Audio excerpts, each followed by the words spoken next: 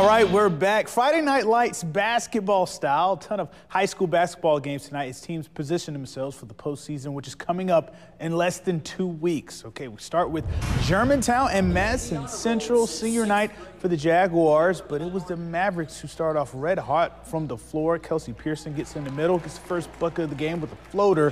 Mavs with the lead, but MC coming right back. They match that bucket with the Caleb Kent stop and pop for two. But Germantown won a bit of a run to start the game. Here is C.J. Ferguson with the three ball off a Peterson assist. But Madison Central, they would rally and they would win it 61-49. All right, go to some girls action. Pearl and Northwest Rankin clash tonight. Cougars with the lead in the second half.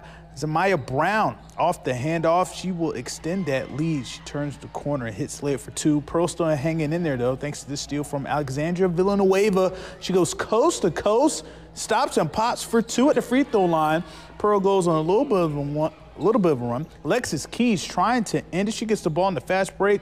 Nice Euro step move there. She gets the deuce, but it was Pearl who would come out on top in a close one, 45-44. The Pirates win. And the boys teams, they scored off tonight as well. The Cougar fans were happy in this one. Late in the game, NWR was slamming everything, specifically LeVion Lindsay on the run out, dunks that one home to extend the lead to double digits for the Cougs. Northwest Rankin's Kobe Bilbro sees that dunk, raises it by a point. With this triple from the corner, Bilbro caught fire towards the end. He's going to hit another three ball in the opposite corner. Northwest Rankin goes on a run to end the game. The Cougars and Pearl split the matchups tonight. NWR boys, they win it 79-56. All right, some MAIS action. First place Jackson Prep Girls team taking on MRA. MRA in comeback mode down the stretch. They trailed by double digits in the second half. Allison Redding able to hit inside. Later, MRA saves a loose ball, and Ella Wesley Davis makes the most of it with the jumper, but too much from MRA. Andy Flatguard led everyone with 11 points. She gets an assist here, finding open Julia Stradinger, who finishes. Prep wins 37-20. They remain in first place in the 6A standings. And the nightcap, 1 versus number 2 matchup in the boys game, MRA versus Prep.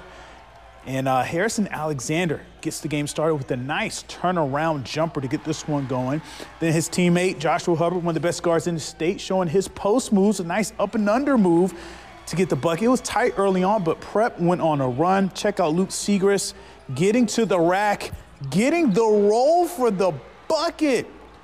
Prep is up on top. Cam Brent driving, scoring, and winning. He was fired up. The Patriots led by 13 in the second quarter, and Prep hands MRA their first conference loss of the season, 38-34, the final. And we'll be back after this.